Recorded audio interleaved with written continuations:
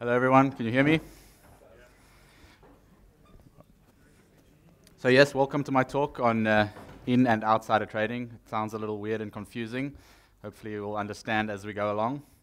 Before I get started, let's do the obligatory who am I? So my name is Robert Len. I work as a security analyst for Telspace Systems in Johannesburg. I am originally from Cape Town. Perhaps my hairstyle and beard give it away. Things I'm into, I love all things hacking, I love retro video games, and I love beating the system. And it's that last point that really brings me onto this topic. So before I start, there are a couple text-heavy slides. I will speak through them. And particularly this topic itself is not incredibly technical. It's more conceptual and creative. It's more like taking something we do as security analysts and applying it to another industry. So, to pay homage to the Shower Thoughts subreddit, this is a thought by me one day in the shower. Try not to picture that. As security professionals, our mindset, the way we work, we're really always looking out for anomalies. We're trying to spot outliers. We're looking for weaknesses. So why can't we apply that to the stocks? Why should all these guys in Ferraris and have all that, sort of fancy, nice stuff? Why can't we do it as security analysts? Surely our minds are trained for that. So, what's the point of it all? I mean, quite simply, to beat the system and to make some money. Most definitely. Maybe spending some of Telspace's money investing in some random stocks, I don't know. So I'm just going to go do a little bit of a brief talk about some stock market fundamentals. I'm not going to bore you with it, hopefully not. And I'm no expert at it myself, but these are just a couple of things that are relevant to the topic. So you get something short selling, going short on a stock. It basically means you're betting on it going down. You borrow these stocks from your broker. You believe that that the price is going to drop.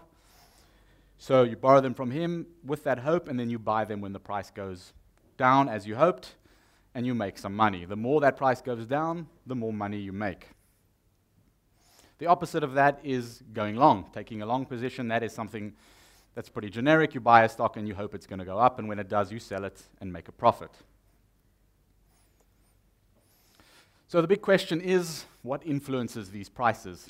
That's all you really need to know is the stock going to go up or is it going to go down? Because if you know that, you can go long or you can go short and you can make money off it.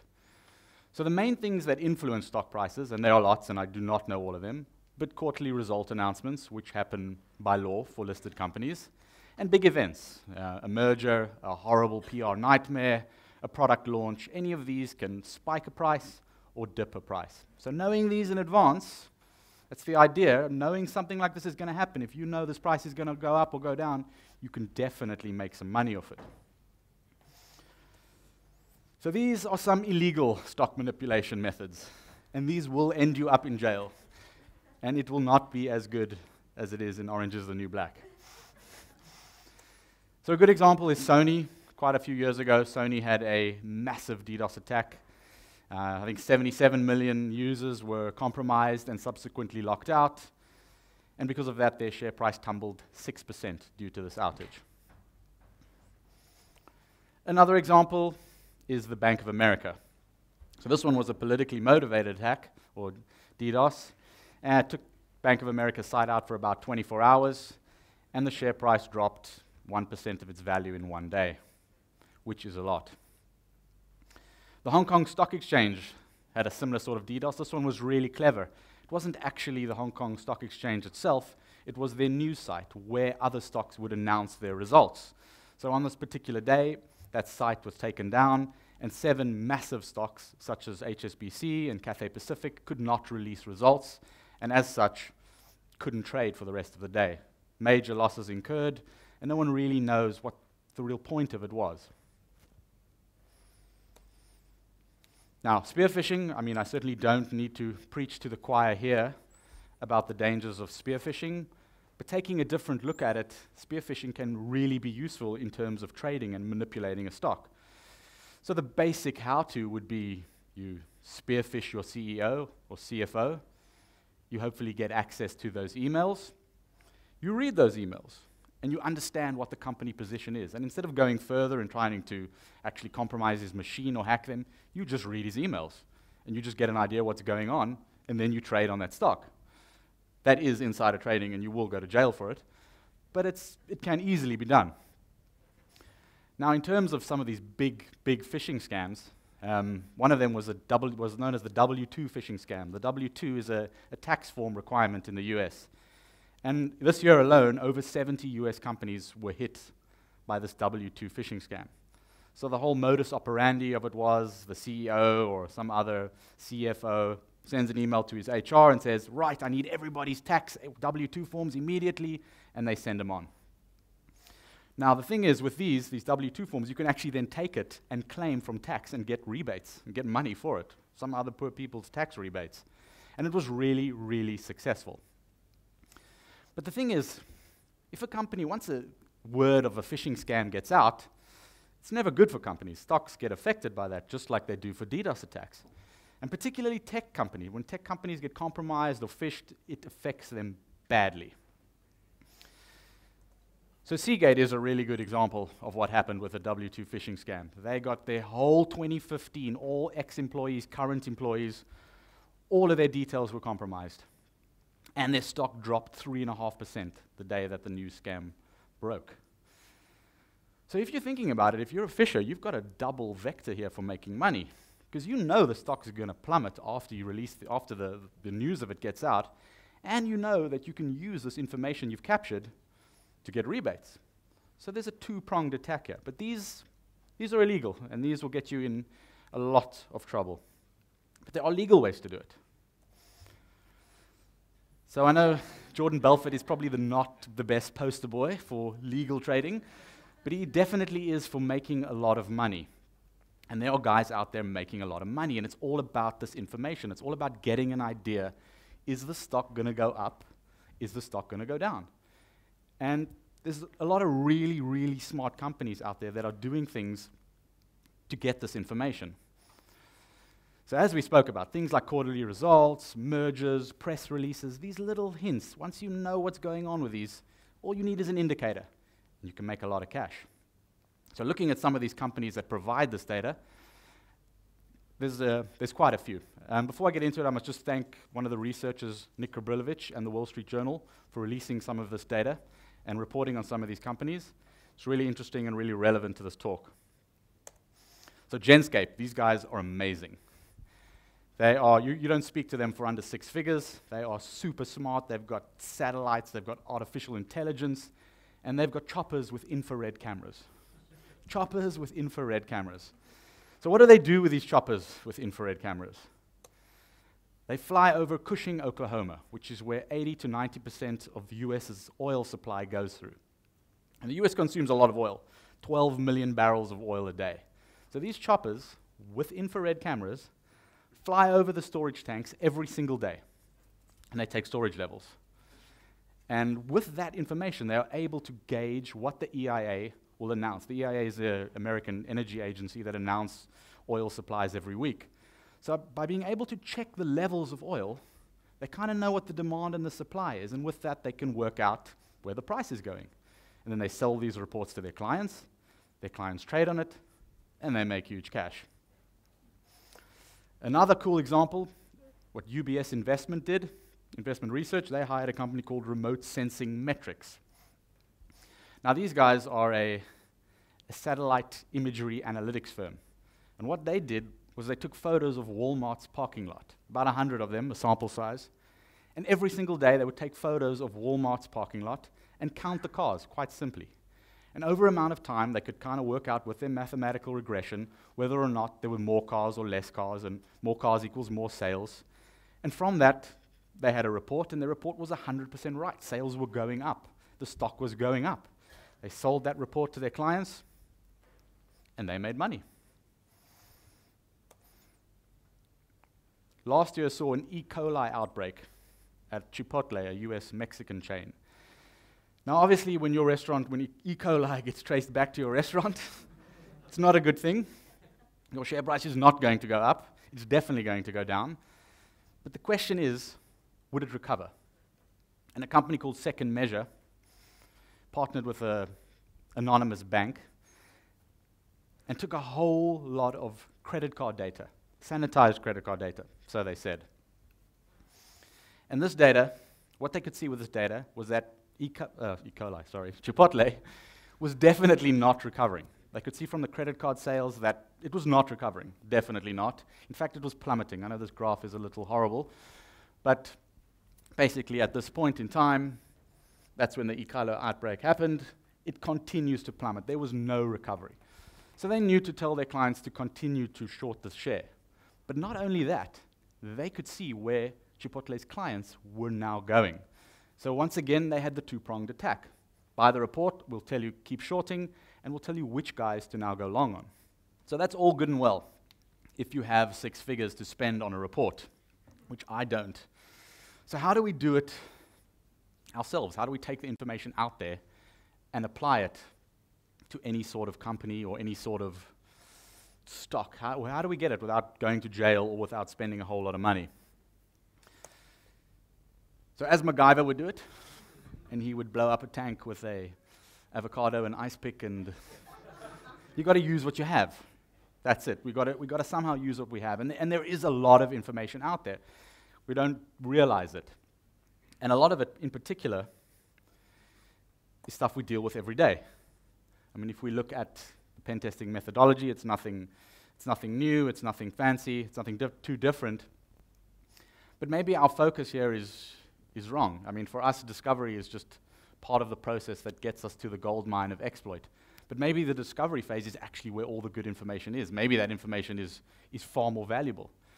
And certainly in finance and in stock, it is more valuable. It's just a matter of how you use it.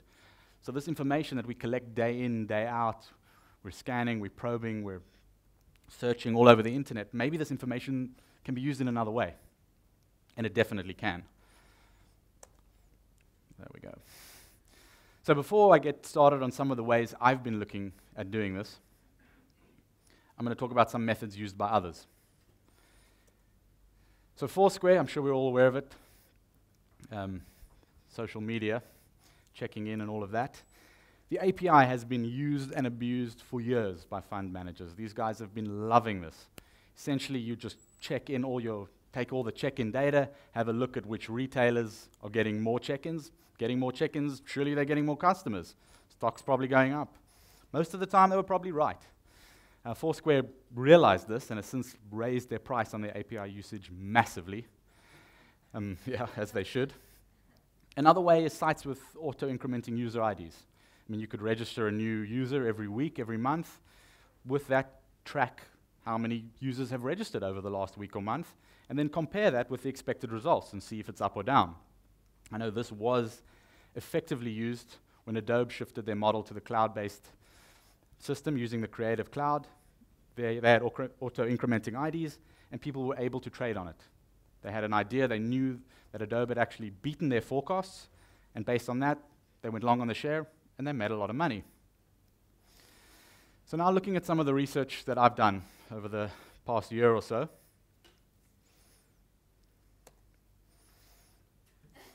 so it's not really too easy. It takes a lot of time and a lot of effort, but the skills involved are actually pretty simple. It's stuff, as security analysts, that you do day in, day out. It's nothing really different. It's just applying it in a different way. So one of the ways is Google Trends, which we'll go through. Another way is reverse whois. And another option is DNS enumeration. So Google Trends is nothing new. People have been trading on it for a long time, and successfully for a long time. Having a look at just a pretty simple graph here will show you iPhone searches over the last 3 releases. So iPhone 5, and this is for the search term Apple iPhone.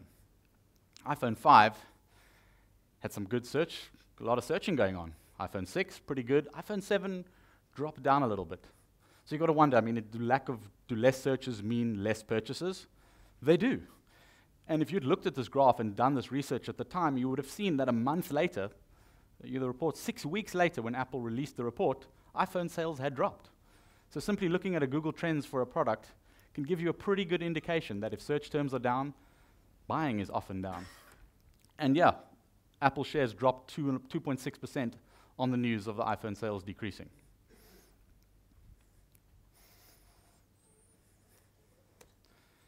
Looking at reverse whois, It's something pretty innocuous, something I'm sure a lot of us do day to day on systems analysis and network analysis. You want to basically see all the domains associated with a particular registrant's details. You know, if you're looking at a network, you want to see exactly what other sites they've got registered. Perhaps it's a way in. It's very useful. And often new products, if you're launching a new product, you're going to need a new domain name for it. You can't take one that's already been taken. So there are online services where you can continually monitor and check registrant details. I've got a certain email address. I want to see what this guy has registered. You can pay for an API service monthly. It's really not expensive based on some of the money you can make. And you can continually check thousands of websites what new domains they're registering. So I thought this is an interesting way. I'm going to have a look at this. I'm going to find a site or a few where I can track, can see what they're up to, and I can make some investment choices. So I looked at the NASDAQ, and the NASDAQ is a very interesting place. There's over 3,000 companies listed there.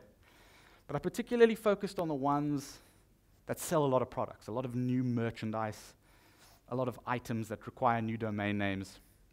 And so I came across a really interesting one that I hadn't heard of, called Coty. So Coty is one of the world's leading beauty companies with $9 billion in revenue and over 77 brands. And what I didn't know also is that Coty represent Katy Perry. Katy Perry's perfume is published, well, at least released via Coty. And Katy Perry sells a lot of perfume.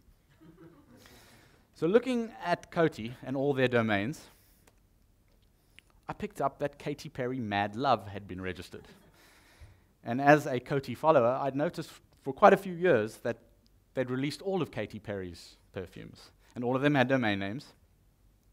And Katy Perry Mad Love was released at the end of March 2016. So if you can't make money off this, you can at least impress your girlfriend. You can predict Katy Perry's new perfume name. So I made a note of this, and I set all my Google alerts and all my reminders, and I actively started looking for Katy Perry Mad Love, and there was nothing. I couldn't find anything.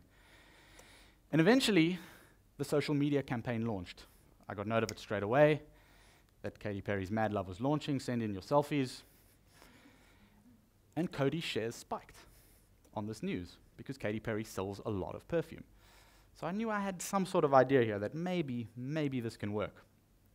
I'd never in my life thought I'd be interested in when Katy's new perfume was going to be released, but I found myself looking for it. Then looking through the news and looking through everything, I came across Nintendo. And I saw that Nintendo launched a new game for iPhone, Super Mario Run, and their shares spiked 18% that day. Now, 18% is a lot. I was like, damn it, how did I miss this one, man? If you would have spotted this one coming, man, that's a meal ticket, man. Because Nintendo are interesting. Their share prices fluctuate often and massively. They're a very interesting company to watch. So I wasn't tracking Nintendo, but I thought if I was, would I have seen this coming? Would I have been able to say, damn it, they've registered this new domain name, it's something big, I'm going to buy the shares and I'm going to make a whole lot of money off it. So Super Mario Run is coming in December, and I looked at the domain name, and it was registered the day it was launched. So it could be a coincidence, or it could be that some of the companies out there are a little smarter and realize releasing things like this can cause leaks and can cause people to have an idea on what they're doing and where their share price is going. So it's not all international, it's not all overseas companies. I did some local looking as well on the JSE. And I had a look at old Spur. Spur are a really interesting company as well. Very successful, really good share.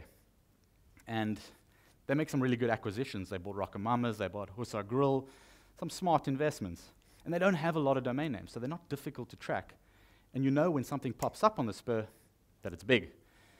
And at the end of last year, Spur registered Casabella Pizzeria. Now, I'd never heard of Casabella Pizzeria. Nobody else did, because it was their new branch, their new venture, a high-end pizza restaurant. And when they made the announcement, share prices increased. You would have made some money on that. Well, I would have if I wasn't just tracking it and actually investing. But that's next. So the final way that I thought maybe I can make some money off this is far more time-consuming, but definitely worth it. It's via DNS enumeration, something I'm sure we're all very familiar with. So the NASDAQ is a massive, scary place. There are 3,155 companies. I've looked at a lot of them. of those 449 are categorized as technology companies. So I wonder how many of those technology companies allow DNS zone transfers.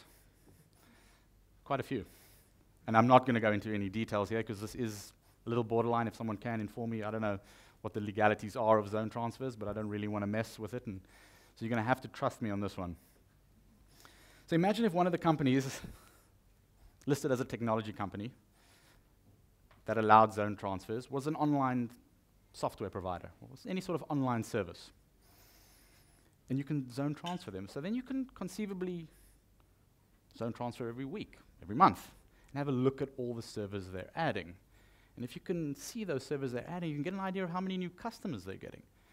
And if those servers are, gift wrapped for you and sequentially numbered or named, then it's amazing. And sometimes, if you're lucky, some of them will even correlate to internal DNS records.